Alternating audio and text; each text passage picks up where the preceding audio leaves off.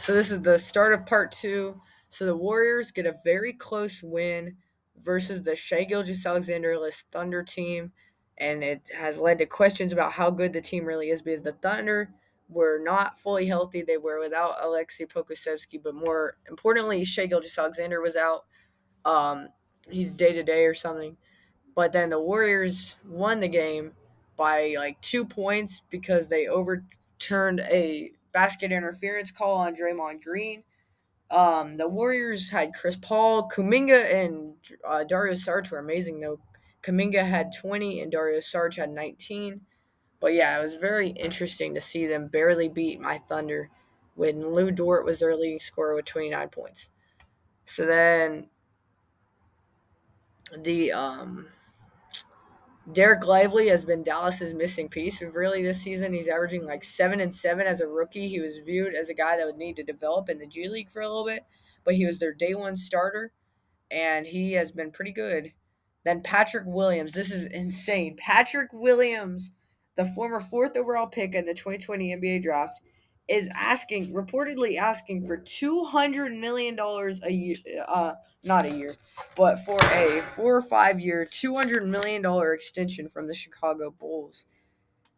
Williams is only averaging this season like 5 points and 6 rebounds a game, and for his career, like 10 points and 8 rebounds or something. He's not worth $200 million, and if the Bulls give it to him, they deserve to not even have a franchise anymore. They have been terrible this year, and that is just as much of Patrick Williams' fault as everyone else. Williams has been not that good this year. Then the Pelicans signed Jeremiah Robinson Earl to a two-way deal. He was released by he was traded to the Rockets before the season and released by them in the roster crunch. He was drafted by Thunder, 32nd overall in the 2021 NBA draft out of Villanova. He was pretty decent, big man. Surprising that he only got a two-way deal. They released Kaiser Gates to make room. Gates was undrafted in like 2017, a long time ago, out of Xavier, and he's been in the league ever since. He's been in the G League ever since, and he just now got his first NBA opportunity and was released a week into the season. The NBA Cup began last night with all 30 teams playing, as far as I know.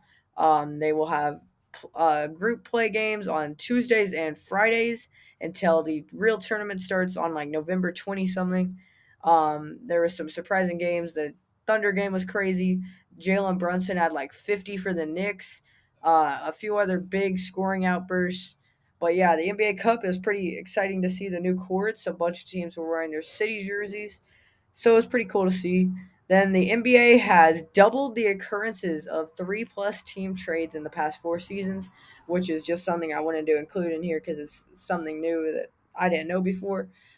Which is crazy because like the James Harden deals have all been 3-team deals except for the one that sent him to Brooklyn, which was a 4-team deal. So there's every single superstar trade really has been a 3 or 4 team deal, usually just to get more salary, like the salary to match up more. So that's really the reason because there have been way more superstar trades the last few years than there have been before. And then now coaches will receive bonuses for each win in the NBA's in-season tournament that they lead their team to. So they will get like 500K for each win that their team gets or something, I think is the number. And then Wendell Carter Jr. breaks a bone in his hand, which will lead to a lot more playing time for Mo Wagner and whoever else they have on that team. Admiral Schofield might get some minutes at the 4. I'm trying to think who their bigs are. It's Wagner, Carter Jr., and I don't really know who else, but he's going to be out probably a month or two. The Magic will have to play some of their bench guys a lot more. And then Victor Wembanyama has been completely overhyped after his 38 points in the Suns win, where Devin Booker almost got a triple-double. Everyone is on Wembanyama. Like, I don't know what they're doing. Freaking Andrew Finichel on YouTube. I respect him. He's a pretty good. He knows what he's talking about usually.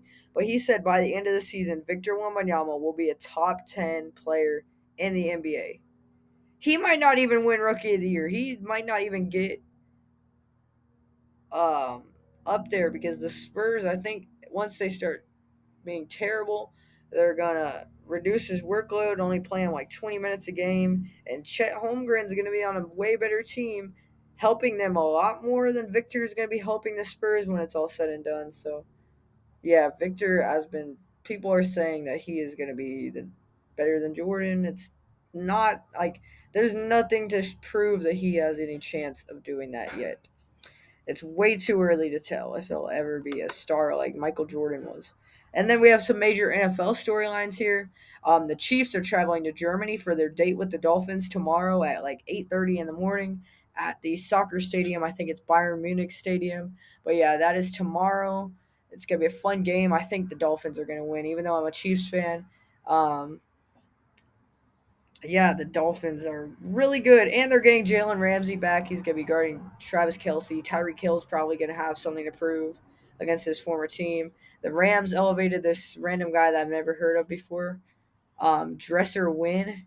He was elevated to the active roster with Matthew Stafford expected to be a game-time decision. Keenan Allen is nearing 10,000 career receiving yards for the Los Angeles Chargers. Then Will Levis is crushing all expectations in his first two career games with the Titans, which is insane because he was viewed as the fifth overall pick to the Seahawks. He fell to the second round, got dumped by his girlfriend, and then now he came to Tennessee. He's been insane, dominating, and it makes you wonder if the Panthers should have taken him number one, him or CJ Stroud, because Bryce Young is definitely a bust. Like, I don't care if it's too early to tell. He has been terrible this year. Will Levis looks like he would have been a better first overall pick for the now. Who knows about the future? In 5 years, Bryce Young might wake up and he's like, oh my gosh, I need to replace whoever I'm sitting behind once he's on the bench. But then Will Levis is going to be more solid until then.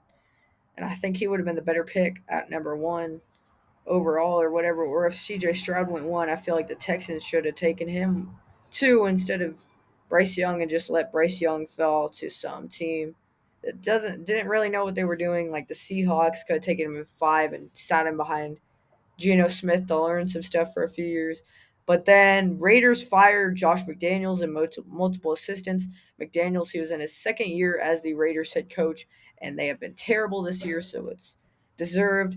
Then they also benched Jimmy Garoppolo for Aiden O'Connell, who is the rookie quarterback out of Purdue. Garoppolo just might be done. He is getting hurt a lot, and he's not very good this year. It was just him playing under Kyle Shanahan that helped him. Then the Falcons have benched Desmond Ridder for Taylor Heineke. Heineke signed with the team in the offseason from Washington, and he's played, I think, one or two games off the bench for Atlanta this year. Then Kirk Cousins tears his Achilles. He's out for the year, like we detailed earlier in part one. He will be probably sitting behind Josh Dobbs now since Dobbs is on the team. And then Bills signed Leonard Fournette to their practice squad. He could be elevated sometime soon. I'm still not scared of the Bills, as you'll see later. We'll see why. And then the Falcons' star defensive player, Grady Jarrett, tears his ACL, leaving him out for the year and probably the start of next year. And then the Packers agreed to a 4-year, $96 million extension with their star linebacker, Rashawn Gary, to keep him around. I think he's a Packers lifer. So then the major MLB storylines, the Rangers won the World Series in 5 games. Go Rangers, yes sir. And then where will Shohei Ohtani land in free agency? He will be only hitting this year due to the injury to his shoulder. He will not be pitching this year, but he will be pitching next year. I think that a perfect team for Shohei Ohtani. I think if I'm Shohei, I go to a small market team with a ton of money. I go to the Pittsburgh Pirates or somebody like that can offer him the whole bank and let him just become the greatest MLB player of all time and just dominate. Ugh. And then the Silver Sluggers nominees are announced officially. Some of the major ones include Nathaniel Lowe, Marcus Semien, Gleyber Torres, Spencer Torkelson, Alex Bregman, Rafael Devers, Bobby Witt, Aaron Judge, Julio Rodriguez, Kyle Tucker, Salvador Perez, and Shohei Ohtani. I think I can name which team all of them play for. Lowe is a Ranger. Simeon's a Ranger. Torres is a Yankee, I think.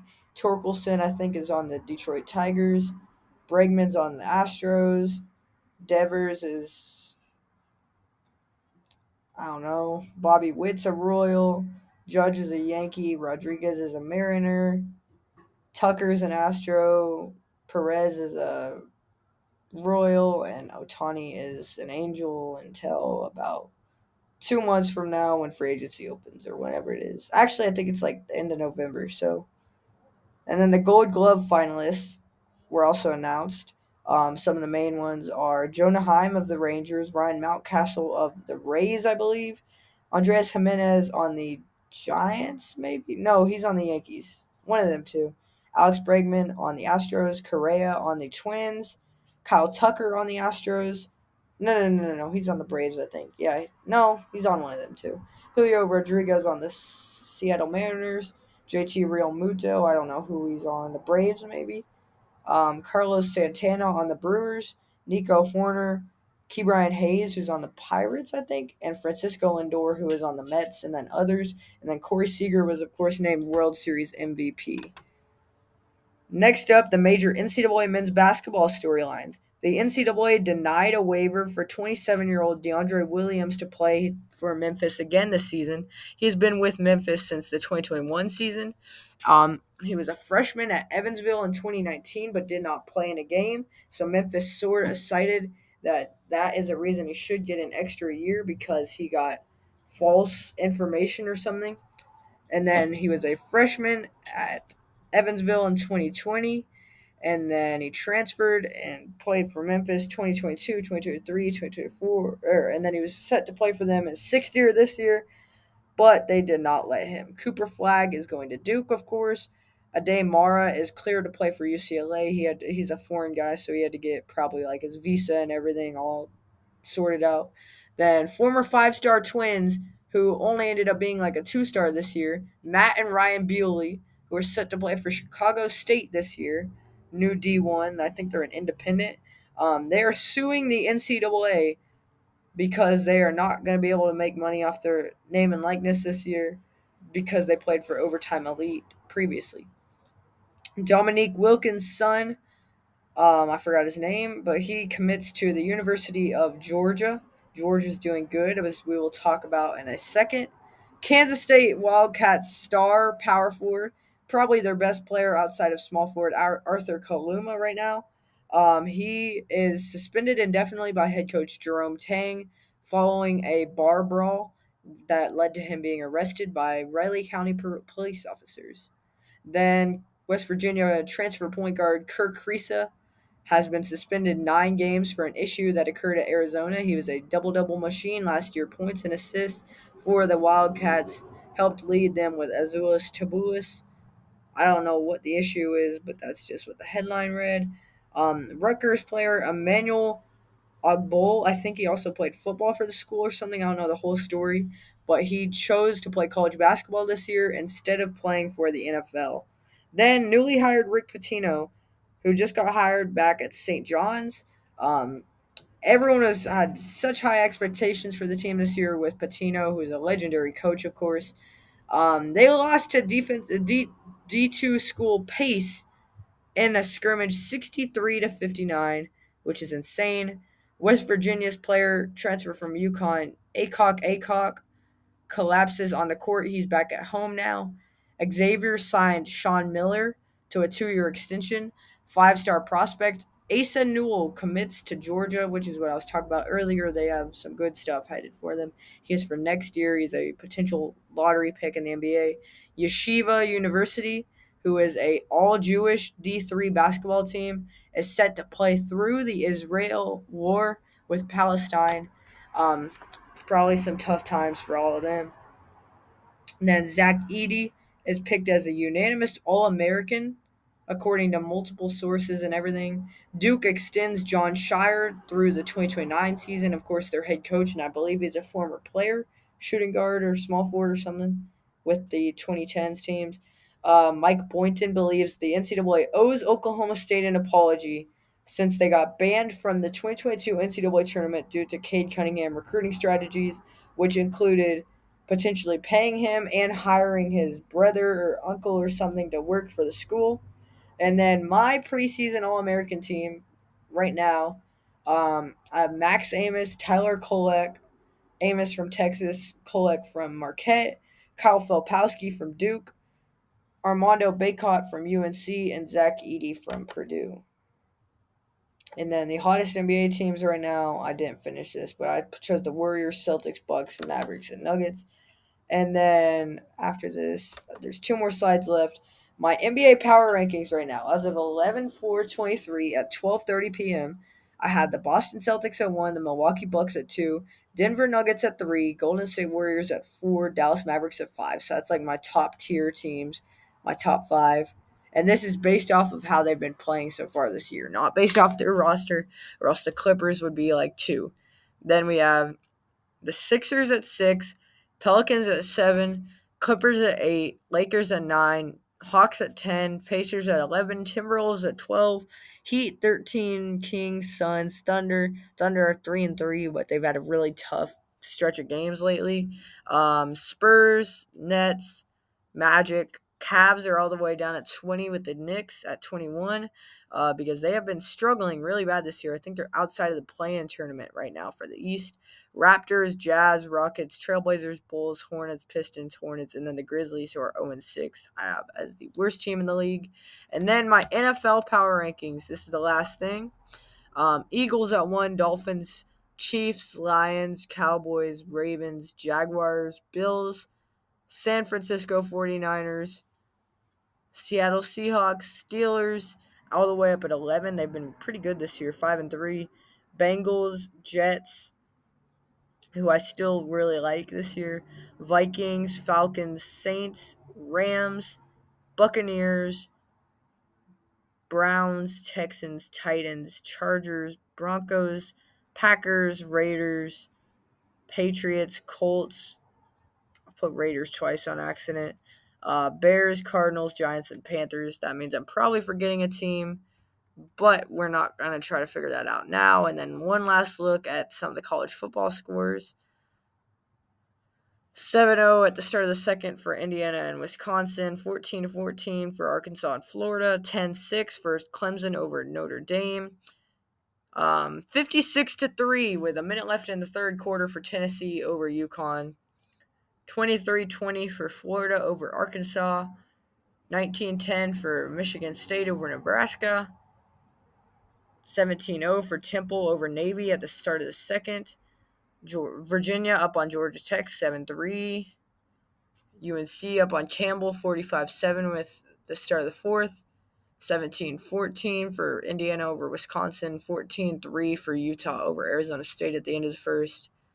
Start of the fourth, Clemson up 31-23 on Notre Dame. And then Kansas State lost to Texas 27-14.